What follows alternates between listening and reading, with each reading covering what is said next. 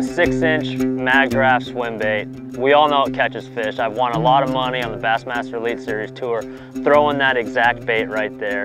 Again, 6-inch in harness version of the MAGDRAFT. Catches fish from 2 all the way up to 10 pounds in tournaments. It's probably my favorite tournament swim bait just because it gets bit. A couple key features: the tail, it's got a lot of tail action, but in turn, being a full-bodied swim bait, when that tail moves, the head moves with it.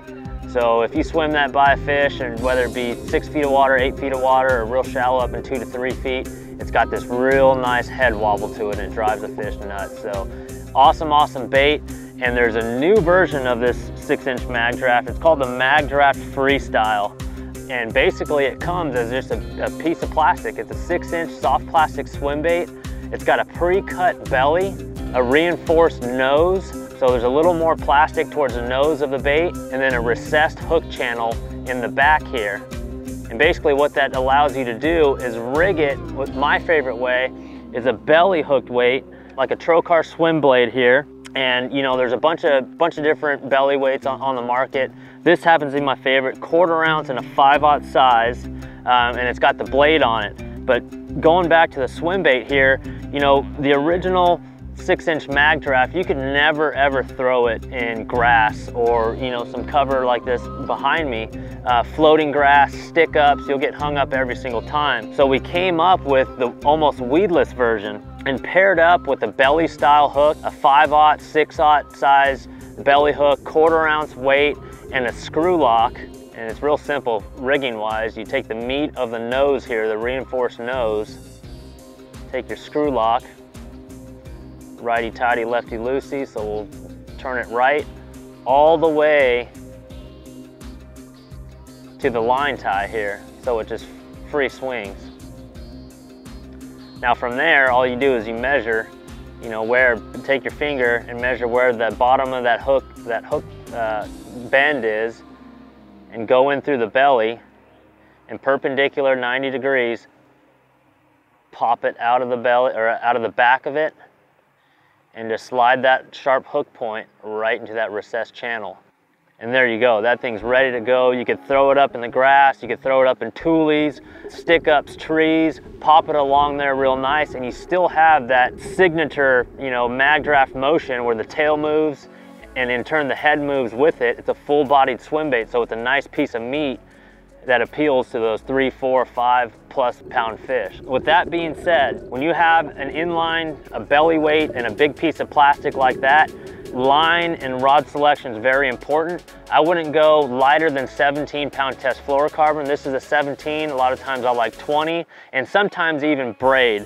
Down there in Florida, you know, when you're fishing ultra shallow, I like that braided line, but the rod selection, very, very crucial.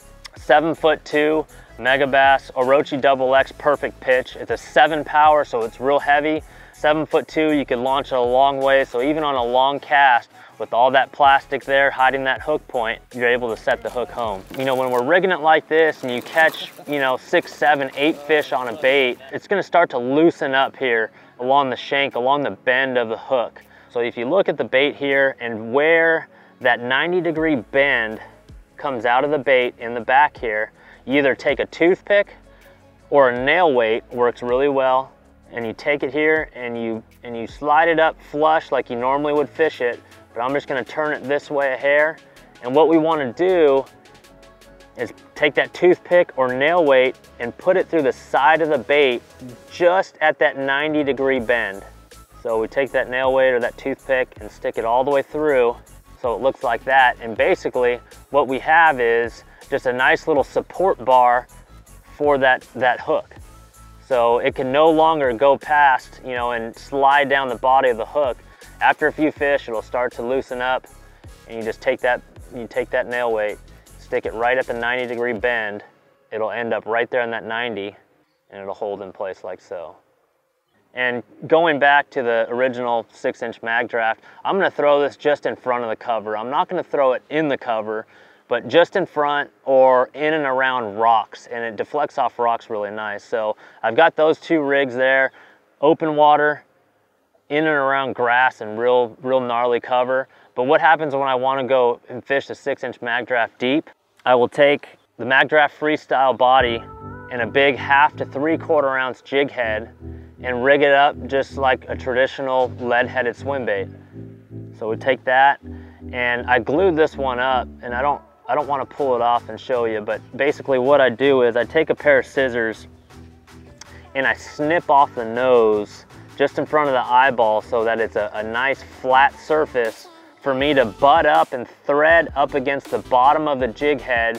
And I also apply just 2 or 3 drops of super glue to help hold that flat surface, or those 2 flat surfaces together. So you got the back side of the lead head that's flat, you've got the snipped off nose of the MAGDRAFT, you flatten that out and you mate the 2 with a couple of drops of glue, and that sucker's not going anywhere.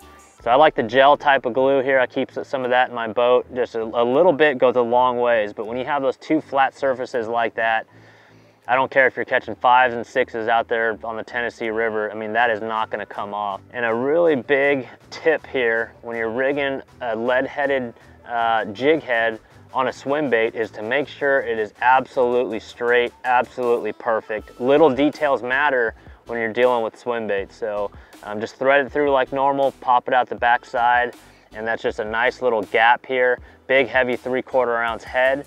And I'll cast that out, you know, river ledges, drop off brush piles, whenever the fish are out there in 15, 20, 25 feet of water. For you guys out on the Tennessee River, that's an awesome, awesome setup.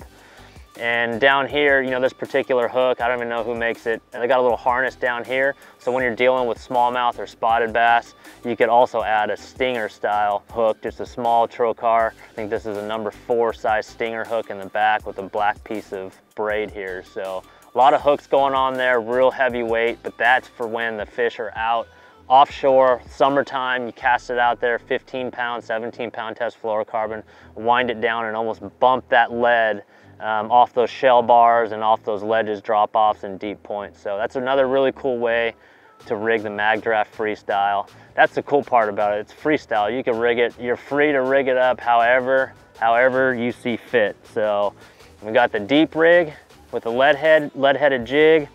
We got the shallow rig in and around cover, trocar hook, trocar belly hook with the blade or non-bladed version, and then also the traditional style Megabass MAGDRAFT, the in-harness style with the magnet in the belly to help hold that hook in place.